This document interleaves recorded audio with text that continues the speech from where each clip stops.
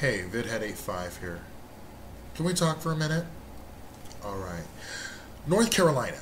It was considered a swing state in 2012. I don't know exactly what makes anything a swing state. Maybe picking up population. Maybe it going from red to blue. What we call purplish states. Purplish states are like, let me see, Virginia, or like Pennsylvania, Ohio. Well, Pennsylvania is more solid blue, but Colorado, Nevada, Florida, those are purplish states. They can go blue or they can go red. But one purplish state that is definitely purplish in its sentiments is North Carolina. And we need to be concerned regarding North Carolina because it is the latest battlefront in not only voter rights, but for the direction of this country as it pertains to the state government. See, many people may think that there is not a difference between Democrats and Republicans. Well, you know what? On the federal level, they may seem a little closer together. However, on the state level, when you compare Colorado and North Carolina, you will definitely see that there is a marked difference. Colorado has recently passed gun control, for which 2 senators were recalled. In North Carolina, they recently passed a bill that the guns that are collected from seizures from police cannot be destroyed. They've also expanded. In North Carolina, we see that the VIVA Act, which not only eliminates public financing for judges, it also allows anyone to challenge anyone else in the state.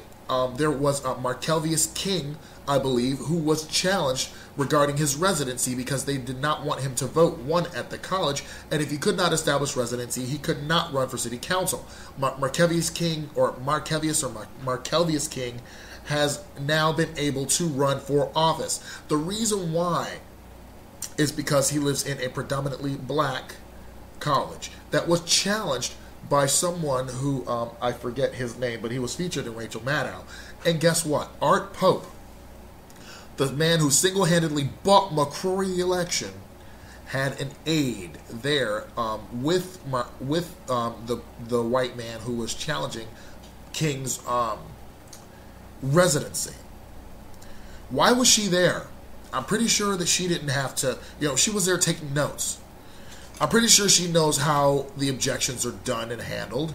And with Republicans controlling all 100 counties of North Carolina, I am sure that she probably had nothing to worry about.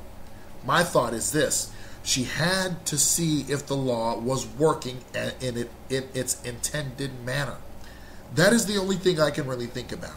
The main reasons that we should also be concerned with North Carolina is because of the voter suppression law. They're called the VIVA Act. Many voter ID states, especially the strict ones, have limited classes of ID that they can use, and UNC, University of North Carolina schools, may not be able to use their photo IDs for identification. That is another thing to where now they are also trying to take polls from on campus, off campus, to where it is majorly difficult for them to get to. Last time I checked, Colorado, on the other hand, they were making their elections all by mail. And personally, I know that there are many safeguards that we use in our election system to make sure that the person is who they say they are, and they do not have to present ID. So now, there's another thing that the VIVA law does. It also raises contributions with inflation or something like that. It raises them every year. There are basically, it could be this one year $1,000 more the next and $1,000 more the next. And the fact that there are other provisions in there that quite make me sick over North Carolina is the fact that North Carolina used to be a very progressive state. In fact, North Carolina used to be one of the worst states for voter participation. After putting in early voting, which this law also cuts, Early voting brought North Carolina up to at least like maybe 20, and then up to at least maybe the top, even higher in the voters' participation. And now this Viva Law comes to undo that. If you think that we don't need to keep an eye on North Carolina, understand North Carolina is a battleground right now. It is not only a battleground for voter rights, it is also a battleground for the direction of this country. Florida and Arizona are pretty much wholly owned subsidiaries of ALEC. There is no doubt about that in my mind right now. North Carolina is the next state where we will determine if the people win or not. We have to keep an eye not only on North Carolina, but Wisconsin as well. There are so many states around this country that are dealing with so many things, especially with Michigan and Detroit, and Illinois and Chicago. But we got to keep up the fight here. North Carolina, I just really, I don't know maybe if I can articulate as much as I want to. But I really feel for North Carolina right now because they are going through so much. But if anything, just like Texas women, don't mess with North Carolina, folks.